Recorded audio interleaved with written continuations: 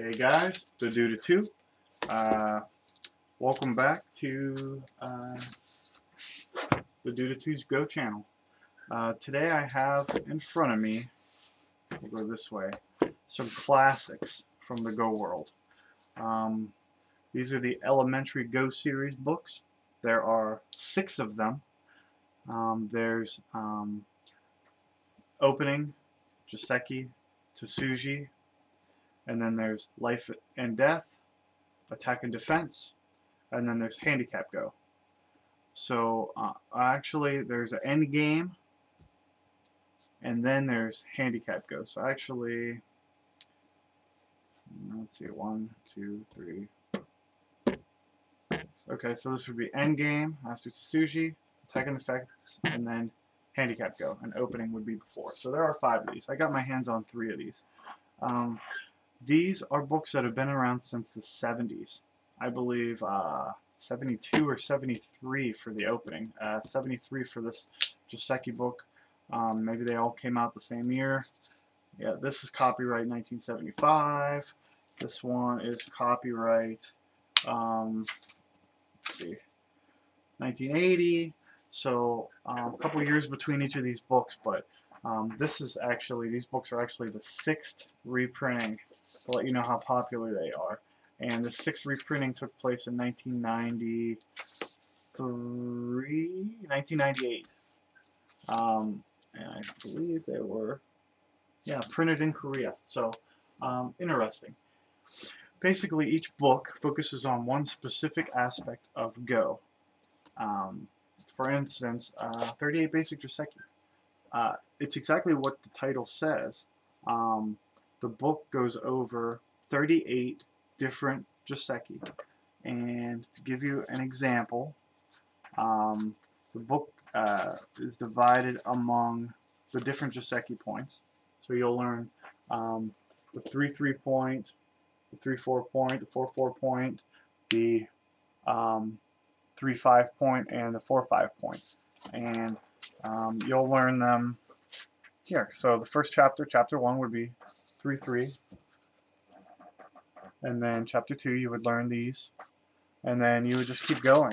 And you would just learn Joseki.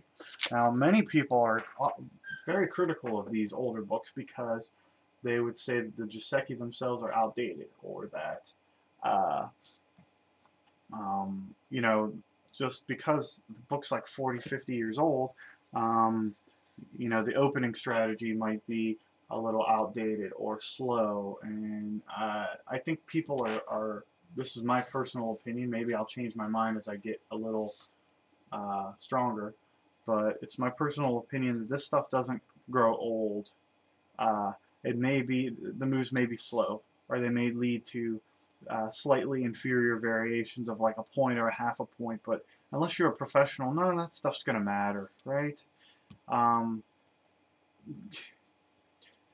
Some of the, like, I was watching some online commentary by these younger kids who, you know, are strong Dawn level Go players, and they're watching the game and they're saying, oh, that's an old variation, that's, you know, you wouldn't see that nowadays, and stuff like that.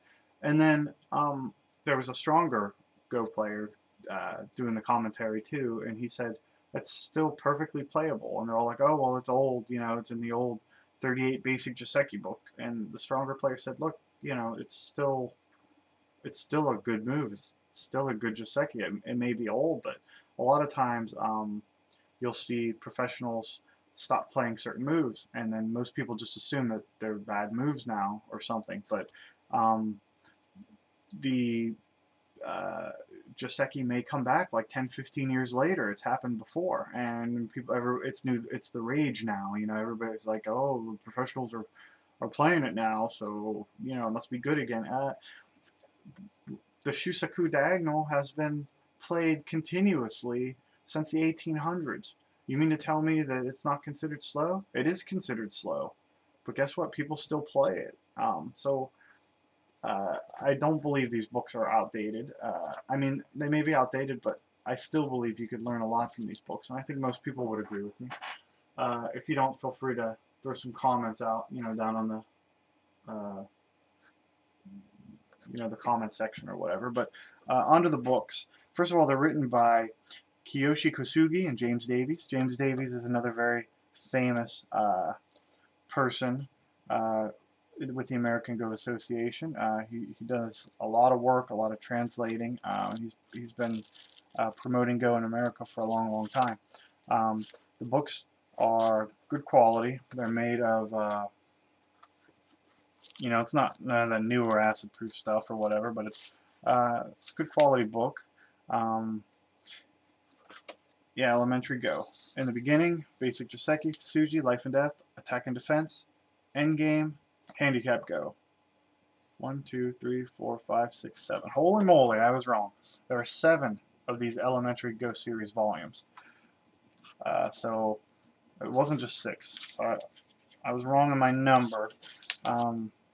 There's in the beginning, 38 basic Joseki, Tsuji, life and death, attack and defense, the endgame, and handicap Go.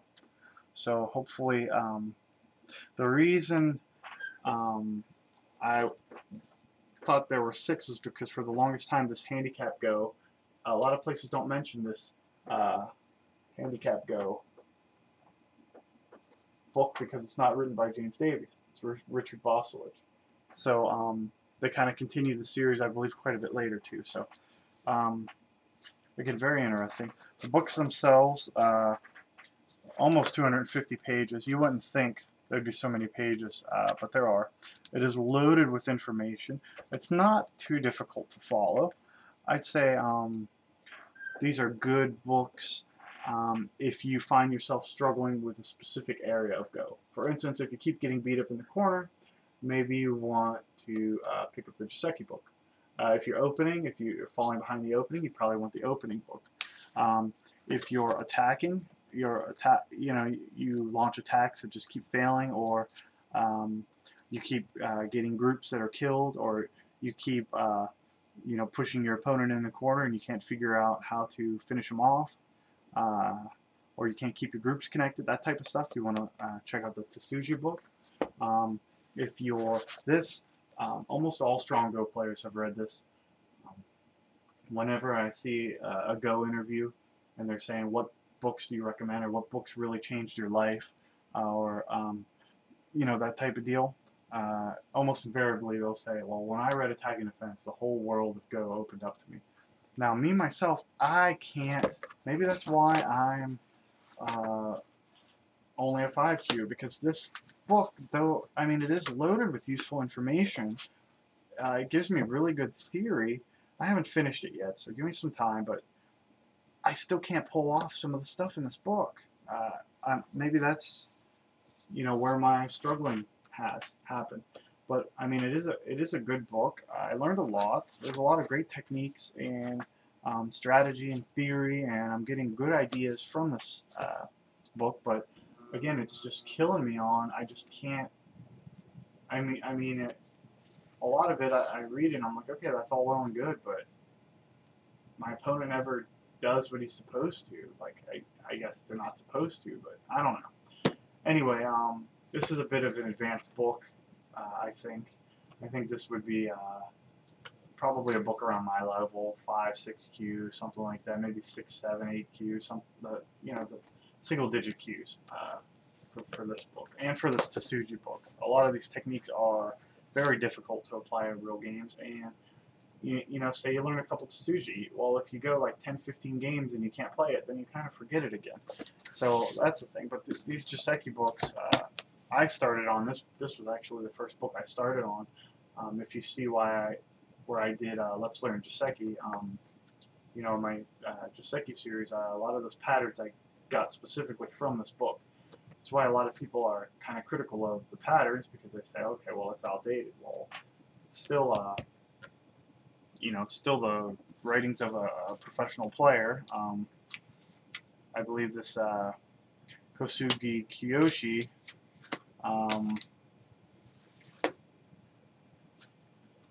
very strong player. Let's see. Tell you his rank. 8 Dan Japanese. So now if he's still playing, he may be a 9 Dan. So basically, I mean, I won't rant about it anymore, but I highly recommend this 38 basic Joseki book. And when you get stronger, at least get this attack and defense book. The Life and Death book is also very good, and the Endgame book is very good. Really, the whole series is a really good book. I would say if you had to buy 7 Go books and be stuck with them on a desert island for 10 years to study, these would be the ones to do it. In my opinion, these are very, very good books. And you know, I can't tell you, especially this Joseki book, once I started playing these Joseki and learning them, I became like a champ in my Go club for months. You know, I was just tearing it up. So, you know, get a few of these patterns to memory, and I think it'll help your game quite a bit. It helped mine. All the books have around close to 200 pages. This one's 190. This one is 250. This one's also around 250. So I would say all of them are 200 or close to 200 pages. A little more, a little less, and just packed with information. Again, just for an example, look how, like, the very first diagram in this book is just loaded with stuff. Look at that. I mean, for a beginner, that's too much stuff, man. You can't figure out what's going on here. I mean, look at that. It's full. This is the first diagram in the whole book. Look at all that stuff. Now, even like, you know, that's not bad. You get an idea of that, but some of these are just like insane. Like, you gotta. So, can you kind of get an idea, stronger players, why this is very intimidating to players who maybe aren't so strong? Like, right now, I could kind of follow along, but a year ago, this is way out of my head, totally blowing my mind, you know. Again, there are 7 of them, all very good books, and highly recommended. They're still on sale. I don't know about on sale, but you can still buy them online, and you can buy them as a set too and kind of save money, and I highly recommend them. Darn good books.